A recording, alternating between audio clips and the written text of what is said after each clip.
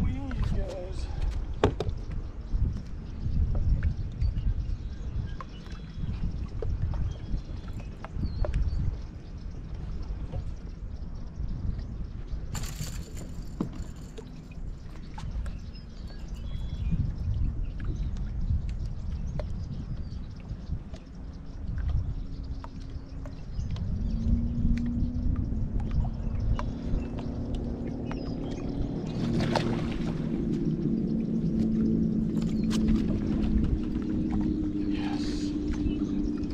That was a good move to get over here. Oh, look at that one. Oh. What a key move. We got about an hour to fish.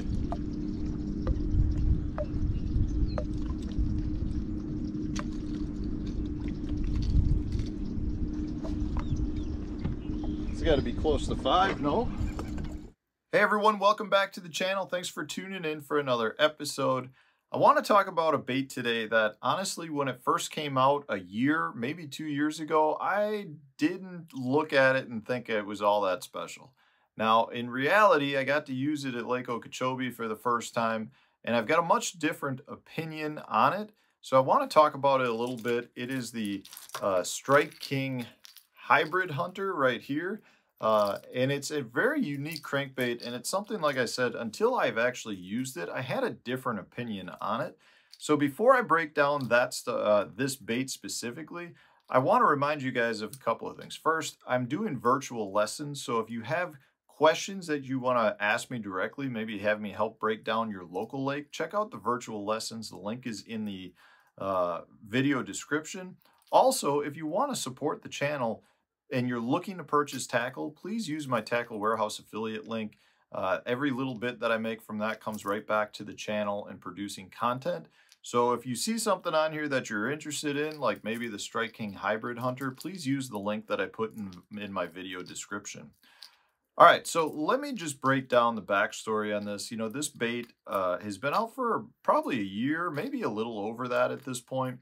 And it's meant to come through grass without, you know, snagging up. It's almost meant to be a something you would choose to use rather than maybe a vibrating jig, because it's meant to come through the grass, rip through, and create some reaction strikes. Now, when I first saw it, I kind of thought to myself, well, this is like an updated version of the old Spence Scout, if you're familiar with that. And for whatever reason, it just is a bait that to me is not eye appealing. I don't enjoy the fin on the back. I look at it, the shape isn't something I would normally use. It's a big bulbous bait. It's a big crankbait, to be honest with you.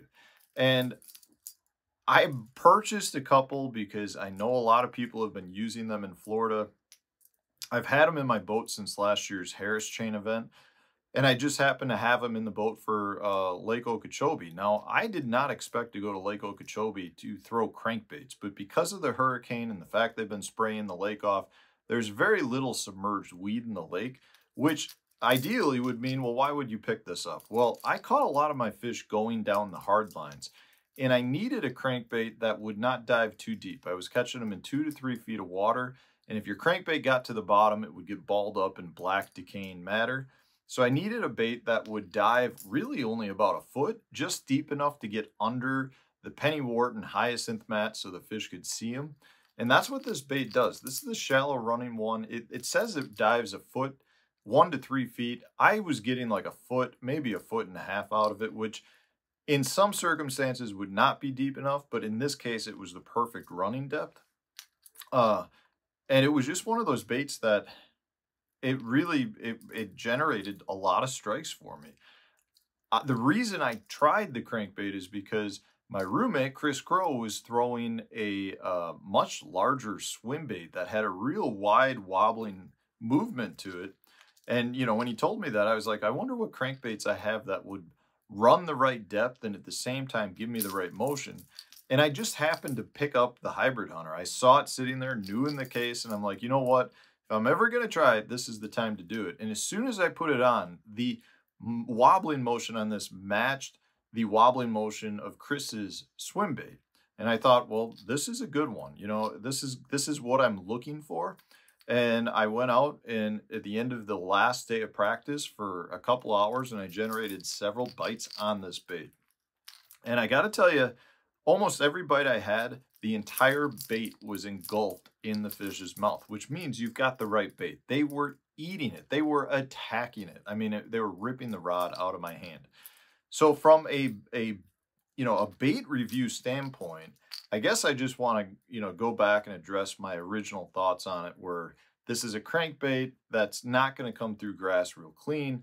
I still don't think it's a real visually appealing bait, but the motion on it is undeniably fantastic. Not only does it have extremely wide wobbling, it's got really good side-to-side roll. So you get a bait that's wobbling and rolling at the same time, and it's unique. That's all I'm going to say with that. You know, if you're looking for something that's going to create reaction strikes, this is a good one to do it, because not only is it wobbling and rolling at the same time, it's got a very erratic movement. So even on a straight retrieve, or when you stop it or create action in it, the bait wants to dart all over the place. So, it's almost like it doesn't just run straight in. You could be retrieving it, and it kind of does this on the way back. So it's got good hunting action, especially for a shallow running bait.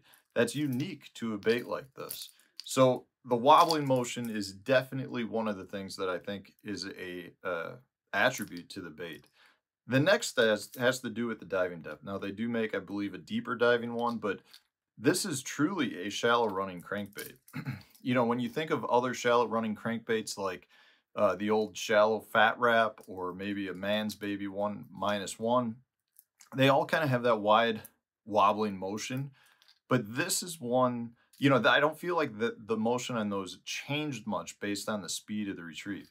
If you change the speed of the retrieve on this, you will really go from a slow, tantalizing wobble to just crazy hunting motion all over the place. So it has a unique feature to that. So something that I definitely think is worth pointing out, and it truly is not a deep diving bait. You get a foot, maybe a little bit more out of it. Now, I was throwing it on 15-pound fluorocarbon, so that may have prevented some of the diving depth, but I really don't know that I could get 3 feet out of this consistently unless I was making really long casts. And that's something to point out too. I was making short precision casts. I was not really making as far as I could throw this. I was making casts of maybe 50 feet. So on a long cast, you probably could get it a little deeper. But the main quality of this bait, and the main thing it was hyped over, was the fact that it would come through grass really clean. Now, again, I wasn't fishing submerged grass, but I was fishing a lot of pennywort, and I was fishing a lot of, I'm not even sure what it is. It's kind of a root type material. It's almost like gator grass that was growing. And then I had some hay grass, some Kissimmee grass mixed in, and some pad stems as well. And I got to tell you, this is where this bait shined for me. It came through that stuff extremely well. Like, I would literally throw it into the gnarliest of stuff, and it would walk its way right through the cover. Now, I did get snagged in a lot of cases. It wasn't like, it was completely coming through every cast. But when you looked at the stuff that I was fishing in, it was really impressive that I wasn't getting stuck 10 times per cast. I may get stuck every 10th cast, but I was getting it through clean on 9 casts, which was fine for what I was doing. The other thing I was looking for was a lot of isolated little bushes, or isolated, they're like little woody stick-ups. And this thing really deflected off that cover extremely well and generated the strikes that way too. So I'm very impressed with how weedless it actually is. And that's one of the things that it's talked about. But, for me to be talking about this bait, in this manner, I think says enough in itself. But I was truly impressed with it. Now, it does come in a couple of sizes. This is the full size. I was also throwing the junior size. It seemed like I just had to figure out what they wanted on the day. One day I caught more on the small size, and the last day I caught more on the full size, but there are a couple of different sizes. I do want to point out a couple of things that I didn't like about the bait. The first was it does not cast as well as I'd like. It really wanted to float to one side or the other, and I think that's just based on the big profile of the bait. But when I was trying to precision cast, and we had windy conditions in all 3 days, it really seemed like there were times it would be going where I wanted to, and all of a sudden it would take a hard left or a hard right, which was frustrating at times because if it made, if it went too far to one direction, it was too far from the cover. And if it went the other way, it was 3 feet into the cover. So it did seem to flutter on the cast. So from that standpoint, it was a little frustrating, but I was willing to deal with it because they were eating it so good. The other is the hook consistency on them wasn't that great either. I found that some of the hooks had like a dull point on it, so I ended up replacing all of the hooks over to Berkeley Fusion 19 treble hooks, which I think are fantastic. But it was like one bait I would grab would have really sharp trebles. Another one I'd grab would have one sharp treble, and 2 points on another treble were not up to what I was looking for. The other thing I'd be curious to know from those that are using it, do you guys find that the lips are not that strong? Now, I realize it was beating the baits up, but I did have 2 lips break on me, and they were both on the junior size. So I'd be curious to know if that's something that other anglers are seeing. I'm not necessarily going to blame that on the manufacturing process just because of how abusive I was being to the baits based on the cover that I was fishing. It just was not, I was really beating the baits up. And at the same time, I was catching a lot of fish on them. I did have one alligator grab one at one point, so maybe that weakened it. But it's just one of those things. I'd be curious to hear from you guys if there's issues with that. But overall, this was a bait I was hesitant to use just because I didn't think it would function as good as it does. In hindsight, I'm disappointed I haven't been using it sooner. So I really got to give this a high score. It's still not a visually appealing bait to me, but I can get over that because the fish found it very appealing at Lake Okeechobee. So I will be purchasing more of these. The one I was using was the gold black back in both sizes.